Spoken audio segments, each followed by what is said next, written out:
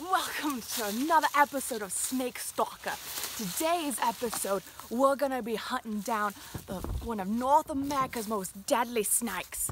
The crocodiles, or pit vipers, or ellipsids, or otherwise known as coral snakes. Looky over there, I think we got one.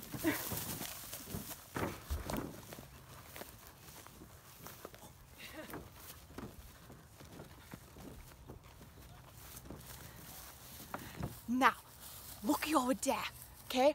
Would you look at her? She's a beaut. Crikey, she's a looker. You can find out what kind of snake you have looking by identifying a few key visual traits. Come on, look at here.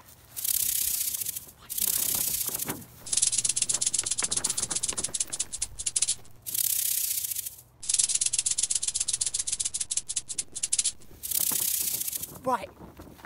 That there's a pit viper, yeah? Otherwise known as a rattlesnake, copperhead, cottonmouth, or water moccasin. These guys can be identified by having a large triangular head, thick bodies, some pits between the eyes and the nostrils, and some long fangs, and occasionally they even got a rattle on their tail. But would you looky over there? Over there. Come on, look at her.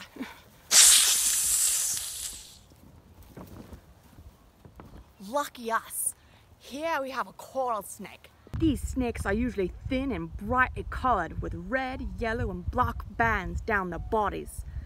This coloring on the coral snake ends up being very similar to that of its non-venomous cousin, the king snake. To figure out the difference between the two, most of us use the old saying, red on black, friend of Jack, red on yellow, killer fellow. With all this said, however, if something happens to you out in the wild with a snake, don't waste too much time trying to identify it and specifically trying to figure out whether or not you think it's venomous. Heck, don't even try to catch the sucker to bring it to the hospital. At most, if you can get a nice photo snapshot of it from a nice safe distance so you can identify the snake later, that's a great idea. But leave the catching to snakes to the professionals like me, the snake stalker. Well, would you look at that? Looks like I'm getting my ankles nibbled on right now by one of our little snake friends.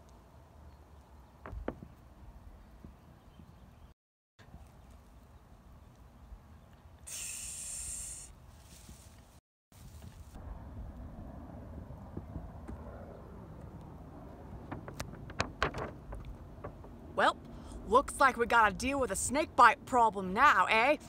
But before I do anything with this bite, let's talk about what we don't want to do.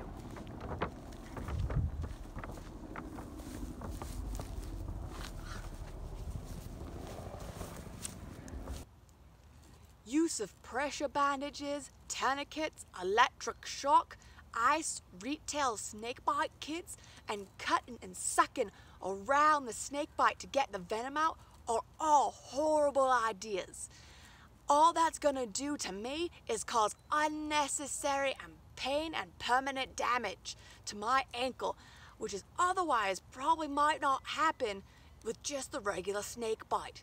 So contrary to any popular belief or advertisement you might see, do not use any of these methods to treat snake bites. They're a waste of your time and money. What we are gonna do for my little bite here, though, is first make sure our scene is safe.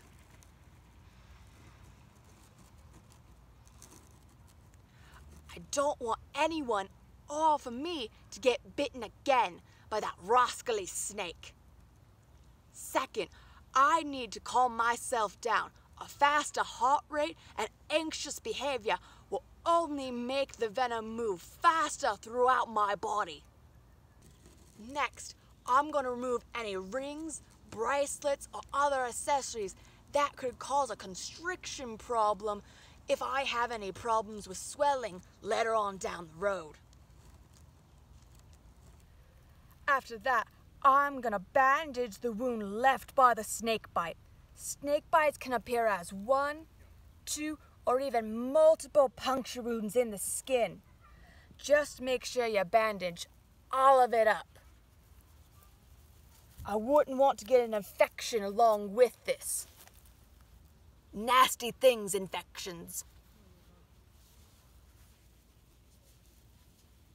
Now that I'm all bandaged up, I'm gonna draw a progression outline around the wound to track any changes I might see in the skin and any swelling as time passes. Next, we're gonna end up splinting my limb just so we can keep it from possibly moving as much as possible.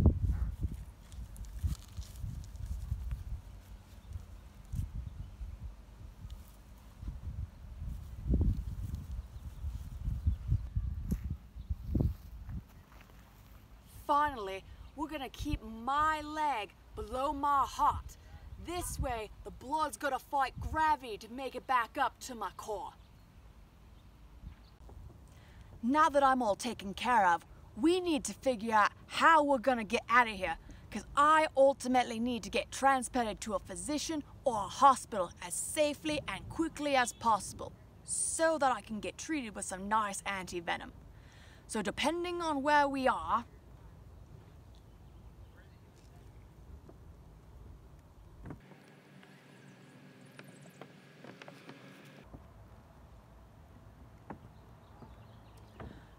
if we're within a close range to civilization, then it's recommended that we use the local SAR team or medical helicopter to evacuate me out of here. But if we're days out from any urban area, then I can start slowly walking my way out or to a place where a chopper can come get me. We just gotta make sure to not increase my heart rate too much, or the venom is gonna get to my heart faster.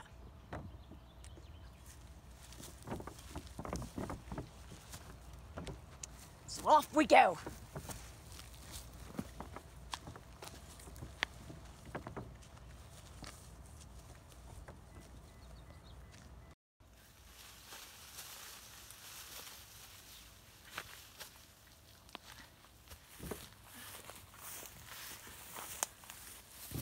Oh, now, most snake bites to humans and even pets are total accidents.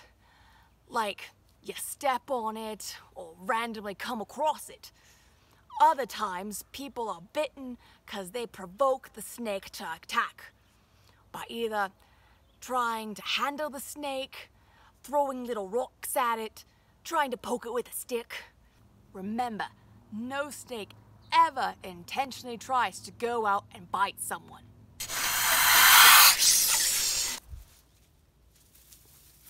I'll cut you. Okay, most snakes don't. But the lesson here is that we can prevent snake bites to us and others by watching our step, never reaching into concealed areas, shaking out sleeping bags and clothes before we use them, and making sure we keep our pets from wandering off and exploring areas that are hidden and covered. Well, that's gonna do it for me here today. Tune in next week when we explore deeper into the exciting world of the Danger Noodles here on Snake Stalker.